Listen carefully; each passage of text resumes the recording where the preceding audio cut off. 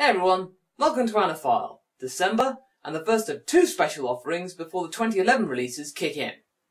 Now, as you may know, I'm not a fan of fan service. It's not because I don't like the female form, I do. However, it's just the sheer amount that is in anime these days. Asobi ni Ikuyo is a good example, a previous anime that I reviewed. However, there is an anime that fills me with so much frustration, that has so much fan service, that fills me with so much hatred, that I can't even say how much I hate it. Do you want to know how much I hate it? Yeah, I hate it that much. Yep, it's the anime Kanokon, the girl who cried wolf.